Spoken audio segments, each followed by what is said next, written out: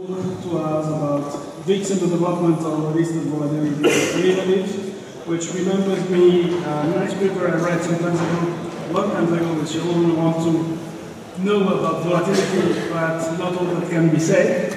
And I hope you will say a little bit more to us today. About that paper? Yeah, my name's John Hiatt. I actually started in research and product. I actually started at CDOE in research and product development in 1997, so about 4 years after we launched the original VIX, which was based on at-the-money options in the OEX. And the first thing that they asked me to work on was the idea of what do we do with the VIX with the declining OEX options volume? What should we do? Should we change it to the SPX? Should the formula stay the same? Should it look different? So that was the first project really that I worked on, was going around to a bunch of the banks and other market participants and asking them their thoughts on what we should do with the VIX. The one that probably gave us the greatest feedback was a group of guys from Goldman Sachs. And that was the paper that you were actually talking about more than you ever wanted to know about variance swaps from Araj Khani and Emmanuel Derman. There were two guys in particular, Sandy Rattray and Devesh Shah, who had some very specific suggestions for us about what we should do. And they agreed with the change to the SPX, but they also suggested something that we weren't familiar with at the time at all. And it was the idea of actually using the VIX as an indicator of the price of a fair variance, the value of a variance swap. And they gave us a formula that didn't look anything like Black-Scholes and implied volatilities. It was a weighted average of option prices for the out-of-money puts and calls. And it was the first time I'd ever seen anything like that besides Emmanuel's paper, so it took us a while to get familiar with it. But I'll talk a little bit about how we got from 1993 to the change that we made in 2003, and give you a little bit of intuition about the formula that we use now to calculate the VIX. Obviously, you know, the VIX has become a very popular trading tool. I think that I agree with Marcello when he was saying that since the VIX itself is not tradable, it's not really, it shouldn't be really thought of as something that you hold long term. You wouldn't buy a VIX future and roll it for a year and expect to have a good performance because of this idea of containment. So there are characteristics of the index itself that lend itself, that lend it to being interesting to people as an investment product or a trading tool. And I'll talk a little bit about that. Obviously, since you can't trade the VIX, it's not an asset that's investable. There are products that have been built to trade it, and they all basically stem from the VIX futures product. And there are ETFs that have different strategies with VIX futures and the cash settled options. The first one that came out, we worked with a group that was at that point layman, to develop an index that they could do an exchange-traded note on that eventually became the VXX. And I'll talk a little bit about how that came along. And later on, I'll talk about the liquidity in the VIX products that we see today and how it's grown over time and how the development of those ETNs and exchange-traded funds on the VIX that use the VIX futures have driven just unbelievable growth since 2009 in terms of the vega exposure traded daily through VIX futures and the open interest. And I work at the exchange, so I really don't talk a lot about how people use the products. I can give you general ideas of what we see, but I really can't say, you know, these are specific strategies to do. Jump right into the history of it. The original VIX was launched in 1993, and it was done in coordination with a professor who at the time was at Duke University. His name was Bob Whaley. And what he did for us was he took the OEX options, which at the time were the most liquid index options that were traded at the CDOE, and he made an at-the-money implied volatility by interpolating between an on-the-money call and an on-the-money put. And he did that for 2 different maturities and came up with a constant 30-day at-the-money implied volatility. Obviously, that was a model-dependent implied volatility. And since OEX options were at the time our American-style exercise, we didn't have the XEO at the time. We were using a binomial option pricing model to come up with our implied volatility. Between 1993 and 2003, when we made the change to the VIX, there were 2 attempts that I can recall to trade a listed derivative product on volatility. One was actually done in Germany at Deutsche Terminbörse, where they had an index very similar to our VIX, where it was an at-the-money index based on DAX options. And they listed a future on that product, and it traded for a little bit less than a year and didn't garner very much volume and was delisted. And there was a second product that came out on OMLX, which was actually a realized volatility futures product. And that one met with even less success than the VDAX. So in 2003, those were the 2 products that we had as guinea pigs for what we were planning to do with our VIX.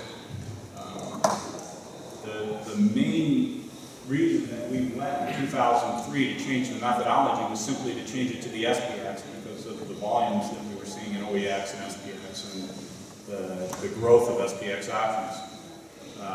And when we actually talked to Goldman Sachs and they brought the formula, like I said, it was quite a leap for us to go from a model-based implied volatility to the fair value of variance swap. And it took quite a bit of going back and forth. The first formula that they proposed to us was actually only 4 out of the money puts and 4 out of the money calls, equally weighted $100 apart. They didn't think at the time that the exchange was capable of calculating it based on every out of the money put and every out of the money call. They didn't think that we could do that calculation. They also wanted us to ditch this idea that we had with the original VIX where it was a trading day implied volatility as opposed to a calendar day implied volatility. So when we made the switch from OEX to SPX, our fair variance is actually a calendar day number, a 30 calendar day number, as opposed to 22 trading day implied volatility like we had with the original OEX. We relaunched the index in September 2003 with a new methodology, and by March of 2004 we got approval for futures from the CFTC to trade on our new futures exchange, the CBOE Futures Exchange. So at the same time as we were developing the index, a futures product, we also started a new exchange with a completely new trade engine for a futures exchange.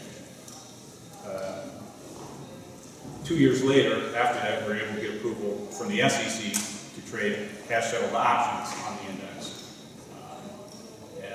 And in the United States, there are 2 different regulators, CFTC and the SEC. CFTC is mainly dealing with commodities, SEC is mainly dealing with securities. We actually had to get an exemption from the SEC and the CFTC to allow a cash-settled futures contract on the VIX to trade as a CFTC-regulated product, and a cash-settled securities options product to trade on the CBOE.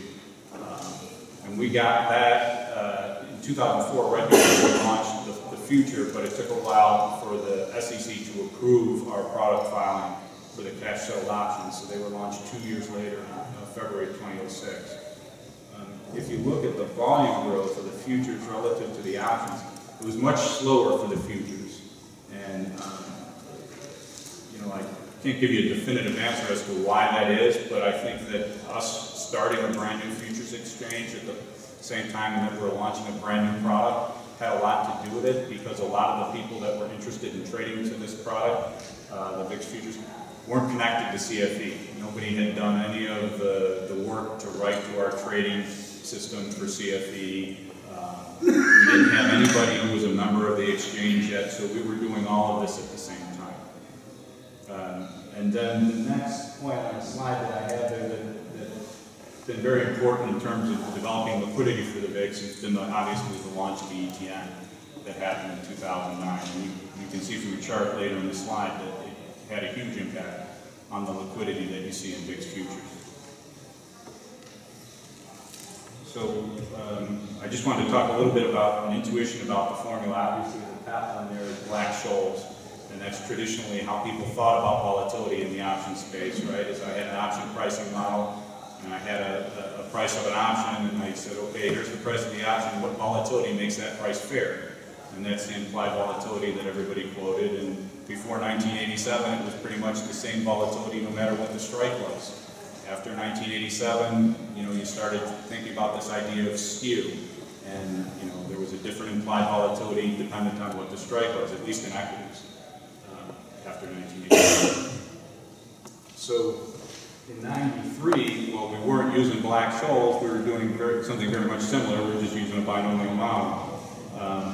The new formula, this isn't actually the VIX formula, this is a portion of it that actually is just basically the fair variance for 30 days on the S&P 500. It's basically our interpretation of the formula that appears in More Than You Ever Want to Know About Variance Swaps, the same type of arguments. It's just the delta K over K squared weighting that you see in that. And the intuition on the formula that always seemed to help me think about what it is that we were doing, why I could take this portfolio of out-of-the-money puts and calls and expect it to replicate variance or even to be a measure of volatility as opposed to implied volatility, is this idea that I can create a portfolio of options that has a constant dollar gamma. And I borrowed a chart from a friend of mine at Blue Mountain Capital where he actually did 3 different option portfolios with different weightings to show what their dollar gamma is. The 3 that he chose were constantly weighted, 1 over the strike and 1 over the strike squared. And obviously the blue line shows the 1 over the strike squared and how it has a constant sensitivity to dollar gamma. And what's important to that portfolio of options is this idea that if I have a portfolio that has a constant dollar gamma, and I were to look at my gamma P&L from delta hedging that portfolio of options, it's proportional to the squared return, or the variance of the underlying asset. In this case, the S&P 500.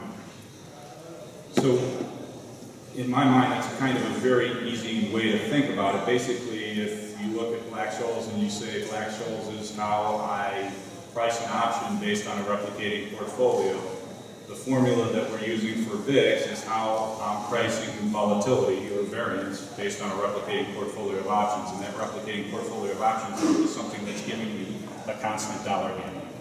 And when I delta hedge that, that's going to give me something proportional to the variance of the 500.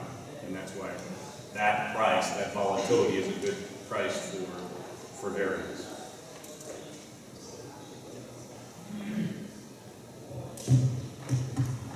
So Marcello actually foreshadowed my presentation a little bit when he started talking in the panel about some of the characteristics of VIX that give it interest to people. A lot of people are interested in using it as a trading tool.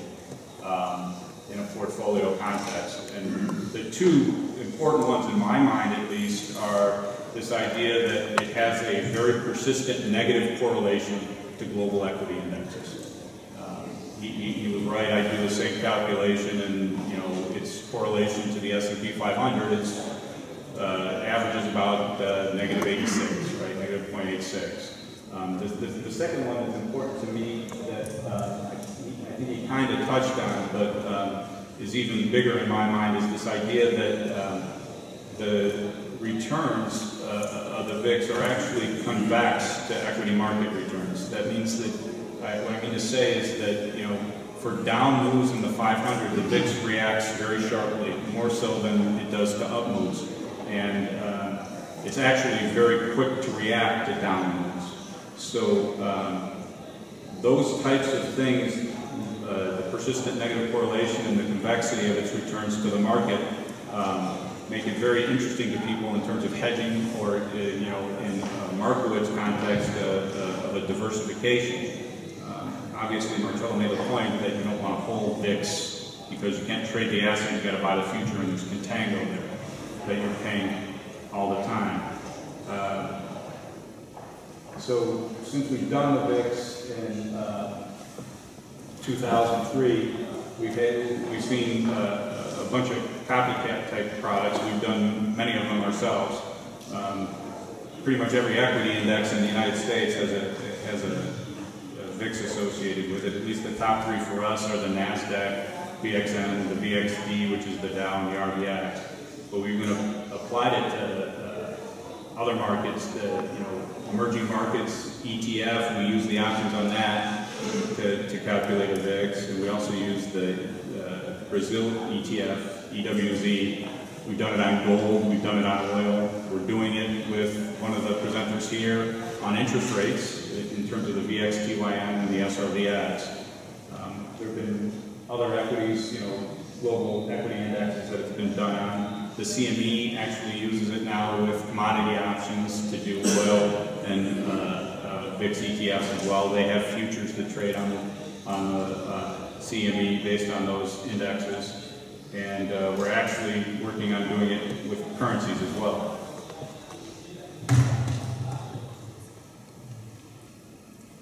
So this slide I just put together to kind of give you an idea of what I mean when I say that correlation is so important. The equity index lines up there pretty much show an average correlation right around 85% between the global equity indexes to the SPX. And you can see the black line at the bottom is actually the correlation of the S&P to the VIX. And you can see how persistent that negative correlation has been since 1992. I threw in a correlation of the S&P to a hedge fund index as well to give you an idea that there are times in the market, and there are environments in the market where a lot of the risk assets, the correlations tend to go to one. And during those times are the times when the correlation of the VIX is its strongest, and the VIX behaves in a way that makes it a useful hedging tool or a trading tool for people. The second chart up there, I actually wanted to make an additional point. That's the correlation of the VIX to various equity indexes, global equity indexes, including the S&P 500, all the way to the right. And you can see the negative correlation is pretty persistent across global equity indexes as well. The point that I really wanted to make on that slide, though, is if I could put together a volatility index on other equity indexes using their option prices, like say V stocks or V FTSE, or even one to the Kospi, there's a positive correlation amongst equity falls as well, right? So the VIX maintains that negative correlation, but if you were to list a product like, say, on V stocks, the V stocks is very highly correlated to the VIX, and the term structures behave in a similar manner.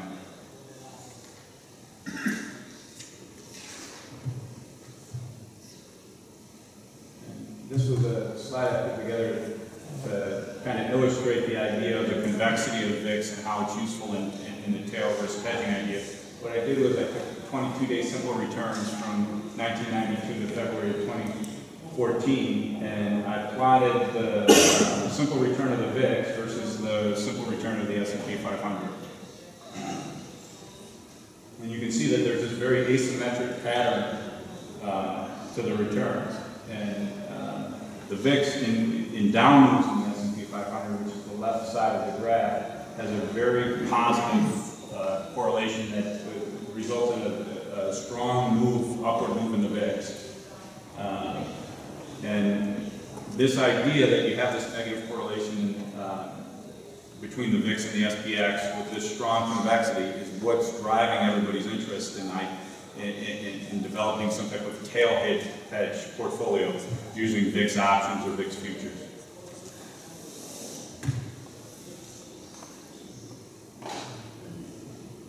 One of the other things that, at least in terms of variance swaps, was a pretty prominent reason for people using them, and is something that gets talked about a lot in relation to the VIX as well, is this volatility risk premium and how persistent it is across time. I know that when the VXX was brought on, and it quickly gained assets under management that led it to have a Vega exposure that exceeded that of the open interest of VIX futures. A lot of people talked about the idea that the VXX was actually affecting the term structure of VIX futures, and thus, in some way, affecting the term structure of volatility of the S&P 500. And whenever anybody raised that idea with me, I thought it was kind of hard to justify, given the fact that that risk premium has remained persistent through time, and it remains, at least in the front run, remains about what it's always been. The term structure of S&P implied volatility hasn't changed much. But this idea that there is this volatility risk premium has a lot of implications for the trading of VIX futures and options that I'll talk about a little bit later.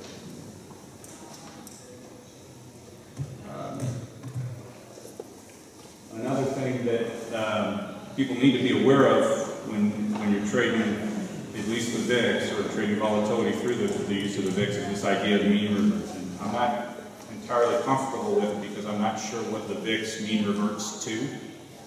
I think of it more in terms of volatility environments.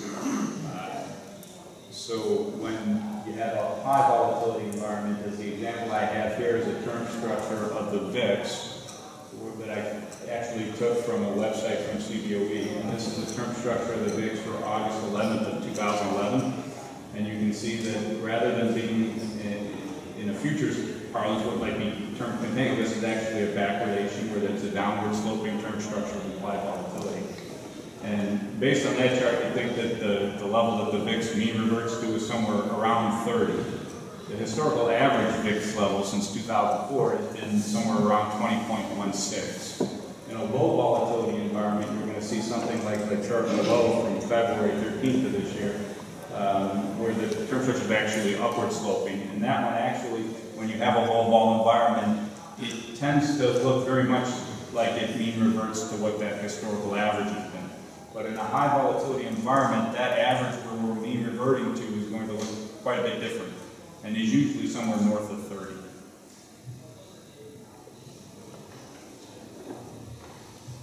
So like everybody probably knows and was said earlier, the VIX isn't an asset that you can trade. You know, some amount of cash plus the cash VIX index does not equal the price of a VIX future. It's not a carry market. And the VIX future is basically how you're going to get an exposure to the VIX index through settlement, cash settlement.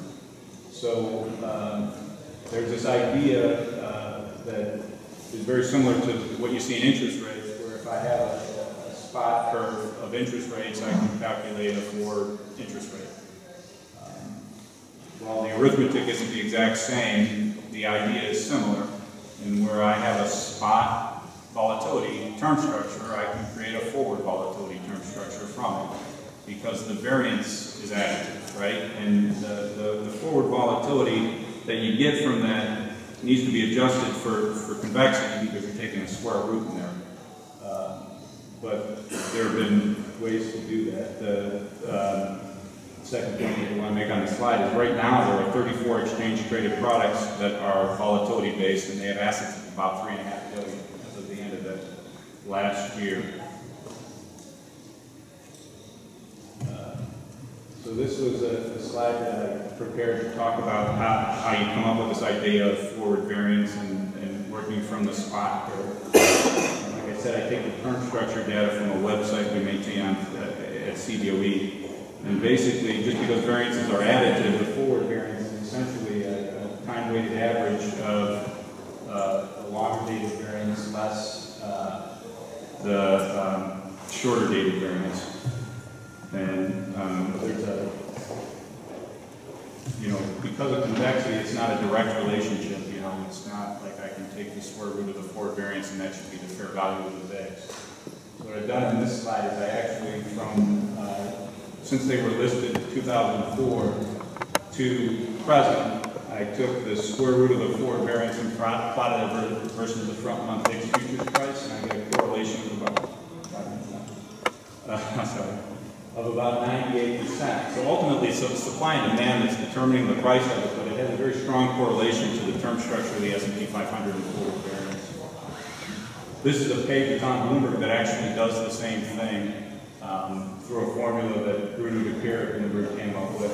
And the only point I want to make about this slide real quick is they have a real nice feature on there where the column that's labeled volatility of VIX is actually an implied number where he's making the convexity adjustment to equate the fair value price to the actual observed VIX futures price. And you can see the volatility of the VIX that would equate it to. And it's interesting to compare those numbers to the implied vols that you get from VIX options. And they're implying the same thing as the volatility of the corresponding VIX future. Another thing that I talk about a lot, and I think people should be very aware of when they're trading VIX for the futures or the options, is the settlement. It's a cash settled product. VIX doesn't exist. It's a number from a formula, so we have to determine what the settlement value is going to be. The cash VIX that you see if you type in VIX on Bloomberg and hit index go is going to be a number that's based on the midpoints of S&P option prices. At settlement, we're actually using traded prices for option trades that occur during an opening auction on the Wednesday that we settle the VIX. And we use that settlement value for both. And that can be different than what the midpoint value is that you observe on that day. I did this chart to kind of give you an idea that the one on the left is the settlement from January of this year. And the red dot there is our settlement price. And the blue line is the midpoint VIX. And you can see from Tuesday close to Wednesday open, the VIX actually traded down a little bit with the S&P being up. And our settlement was below that. If you compare that to the red line, which is the VIX futures price on the day before, the VIX future was trading at a premium to cash. And the next day we actually settled at a discount to it. And what I equate that to is us crossing the bid-ask spread in SPX options, right? So what was happening is while we were calculating a cash VIX based on the midpoint and the futures were pricing like we were going to trade those options the next morning near the offer, what actually happened is as the imbalance occurred, we traded those options closer to the bid. So we crossed that volatility spread in SPX options on that morning. And that dislocation that people see at settlement leads to a lot of questions about why is that. The slide on the right is actually just giving you an idea of how much volume we're trading on the opening settlement. So you'll see us trade anywhere from 100,000 to 250,000 options and about 10 million Vega. This is just a slide that I put together that shows you the exchange traded notes that are out there. I put the BSAX ones in there as well. None of these, like I said, none of these products are linked to spot VIX, right? They all gain their exposure to VIX through some combination of the VIX futures or VIX options. Most of them roll before you get to settlement, so they don't have the issue of the cash settlement. They've all rolled through. But they do have an issue because of contango of something that people have taken to call the roll down, basically. And it's where there's a decay in the price of VXX that's associated with the cost of maintaining a long futures position. One other interesting thing to note, I think I mentioned it before earlier, is that historically, especially around 2010 and 11, if you were to add up the Vega exposure of these types of funds and compare it to the open interest of VIX futures, the exposure that you gained through these funds actually exceeded the open interest, the Vega exposure of the open interest of VIX futures. I guess I could probably skip this one since I'm short on time, but what I was doing here is giving you an idea of how you can go through and do that calculation with the VXX.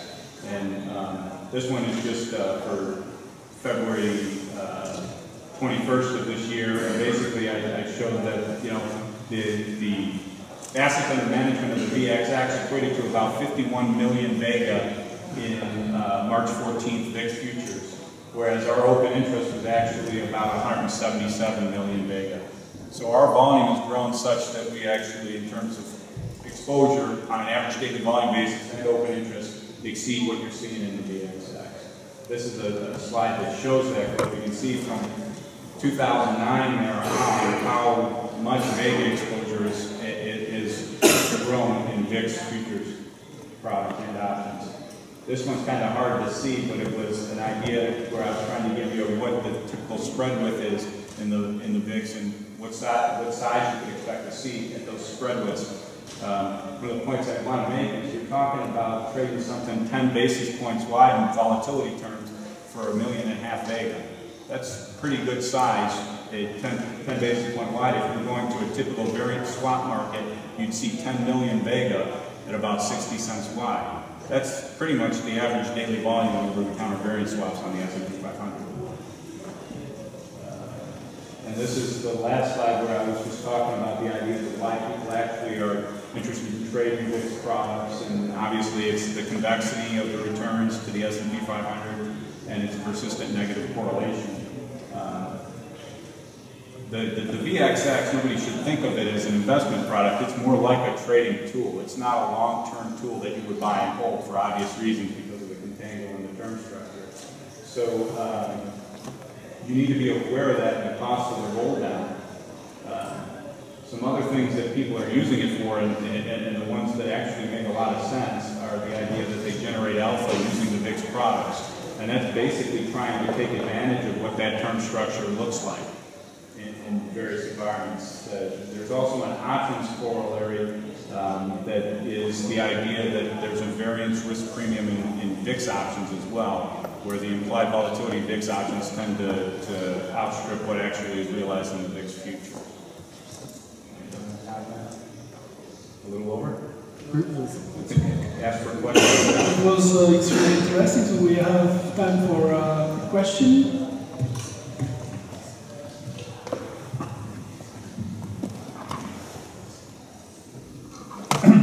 Andrea Lorazzo from Horizon Capital. In the first part of your speech, you argued that negative correlation of VIX with equity indices would make it a suitable instrument for daily hedging. For a simple, let's say, normal, if I consider a portfolio manager who manages a normal fund, mutual fund in Europe or in the US.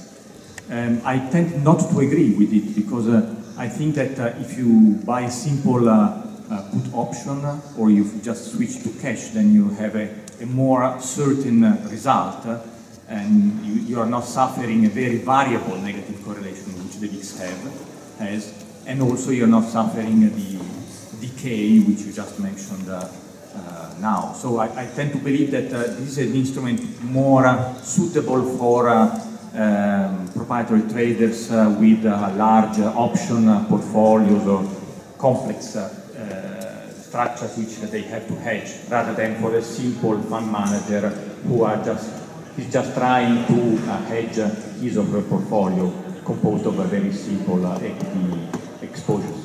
Thank you. So, yeah, I didn't get into a lot of detail about how people use VIX products in terms of a tail hedge, but they're actually taking advantage of some of the properties or characteristics of VIX to do that, right?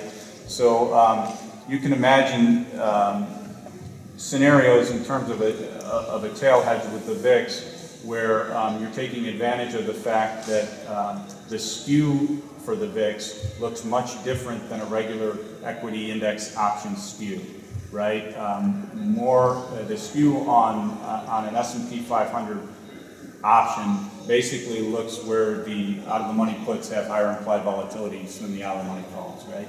VIX, it's reverse, right? So call spreads become a very effective tool then for somebody who's going to look to use VIX for tail risk hedging. The other thing that happens is that VIX options don't decay as fast as S&P 500 options. And those are two of the things that I think they cite when they say that it's very useful in terms of tail risk hedging. I didn't go into a lot of detail on it because I really don't talk about strategies. I work for the exchange. I can just tell you what I've seen written about it and not really recommend anything. So, I welcome you to join me in thanking our speaker. Thank you, John.